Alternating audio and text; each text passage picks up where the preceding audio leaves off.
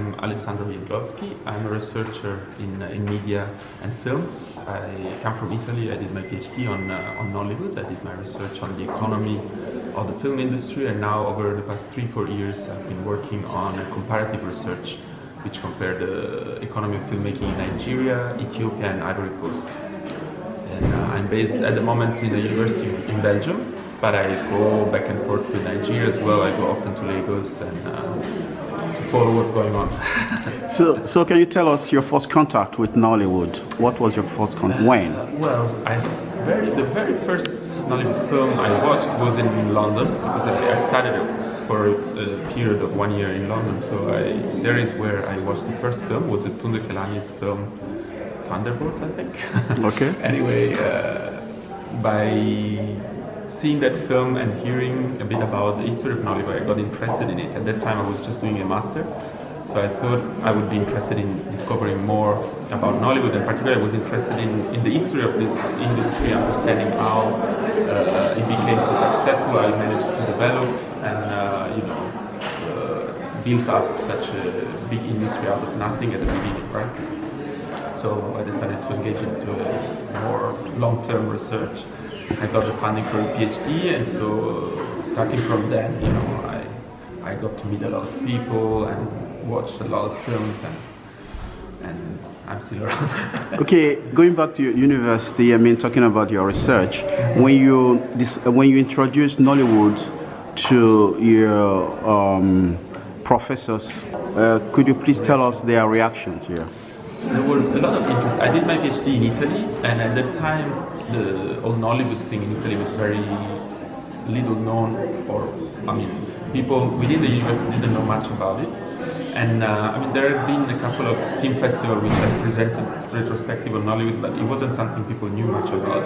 So within my department, which was the Department of African Studies, people were very excited about hearing more about it, because it was a completely new phenomenon for them. So we're very encouraging. At the same time, my supervisor wasn't someone who had any specific knowledge about it, or he couldn't really support me in that sense. It was very useful, and so I got also involved in the project of Jonathan Ames, who is a scholar working on Nollywood since basically the early days of the industry, and that was also very helpful, because we did debate with him and my own supervisor. I got to develop my research. Okay, do you have Nollywood events in your university now, or do you plan to have more? Do you plan to have anyone? We did a series of things in Italy. Now I'm based in Belgium. So okay. In the past we did in Italy we organized a couple of film conference connected to Nollywood, not only on Nollywood but also on Nollywood in Naples. Then I collaborated with a film festival in Italy for a few times, so we did some things there. And in Belgium we did one big conference a couple of years ago on the effect of digital transformation and transition in African cinema. That was, and of course much of the conference was also Nollywood. We hope to do something else next year, but nothing is really planned. And now I collaborate a bit also with an initiative in Bordeaux, in Western France. Okay. We're trying to organize a little event connected to Nollywood. We're also talking with the people of Nollywood Week to try to do something there. Now you said you went to Nigeria. Could you please tell us what you did in Nigeria? I guess it was part of your research. Exactly, yeah. I went several times now, but I spent the longest period during my PhD research. I did around 1 year there in 2 different slots. Mostly, I stayed mostly in Lagos, and my main activity was to hang around with filmmakers, producers, crews. I went a lot on sets. I tried to understand how the industry works, talk with people, but also observing how people watch film, what do they do when they shoot the film, and all of that. Of course, I watched a lot of films, so it was interesting to also watch the film with the people there to understand how they react to the films. And now more recently I went again. I went this winter for 2 months, and I go again now in June, because the industry changes and transforms extremely rapidly, so it's very important to try to go back regularly to figure out how things are moving, because also generations are changing. Now there is an upcoming group of younger filmmakers who have a completely different idea about how we make films, and so it's much depends also on who you speak to, because everybody has a different idea. If you talk to the old generation, they will tell you something. The new generation is telling you something else. So you went to Nigeria to see how people make films. Can you give us one or two anecdotes? You know, what you observed in making films in Nigeria. What does it look like? Well, it's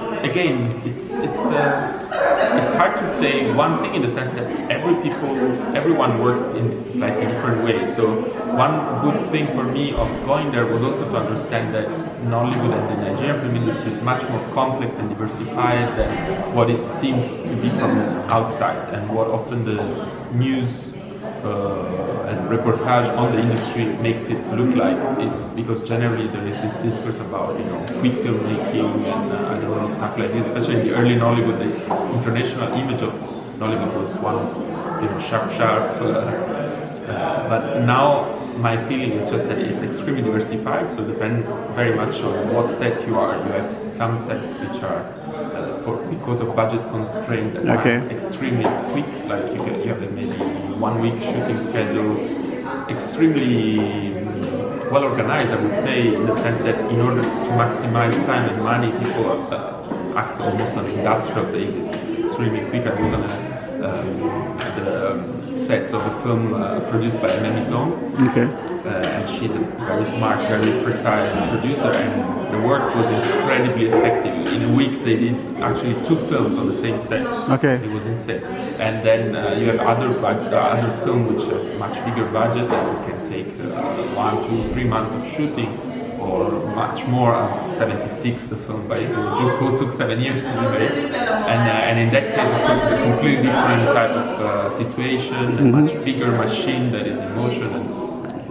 And so again, it's a very diversified industry, and that one thing that is sure is that, and there you see the strength of Nigerian filmmakers.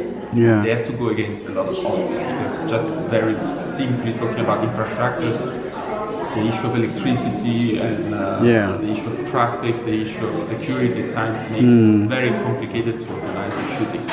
And so it's very important for me doing research on it to look at these aspects to understand. Also, I think they have an impact on the production. The challenges here.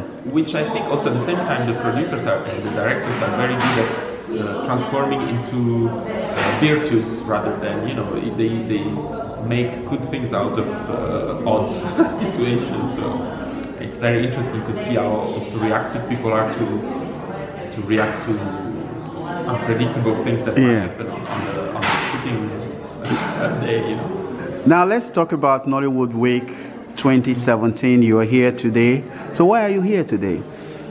It's a long time I wanted to come. I heard of the Nollywood Week since the beginning, and then I met Serge, the organizer of the Nollywood Week, a couple of times before, but for one reason or the other, it always fell in a period in which I couldn't come. And this year I was available, so I said, let me just go and see how it goes. And it's a good opportunity to see new films that have been released in the year and the best of Nollywood coming out. So it was great, and there were a few films that I missed even when I was in Nigeria this winter, because they had already been released in cinemas.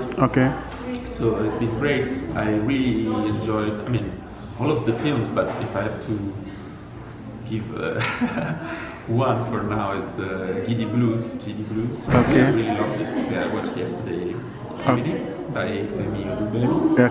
Who, I also met him when I was in Nigeria. I really like the film. Particularly, I like the way it presents Lagos in a different light. It really explores the city. It shows all the contradictions, but also the beauty of the city. So finally, we're going to finish with, that's the last question. As a PhD holder in Nollywood, are you going to create a faculty or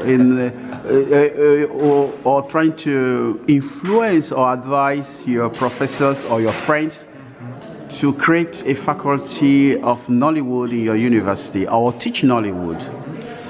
Well, I definitely teach. I use Nollywood as a case studies that I present to my students often. And on the other side, I'm not sure that to create a faculty on it would be the best thing also for Nollywood, in the sense that I think would be like isolating it while... Or putting it in social sciences. Yeah, I think it should stay within the film studies and media studies as a topic. That African studies. Yes, and I think it's good that it stays into larger faculty, in the sense that in this way the studies on Nollywood interacts with larger film studies and larger media studies topics and problematics and concepts, which helps also developing our own understanding of Nollywood by interacting with other experiences. At the same time, it's true that Nollywood studies, it is by now a discipline by itself, in a way. There is so much being written, so much being produced around Nollywood, and it's great because it's a big debate, so you get to also to follow what's going on in Nigeria without being there, because there is so much being produced, and this is great. What is the reaction of your students when you talk about Nollywood?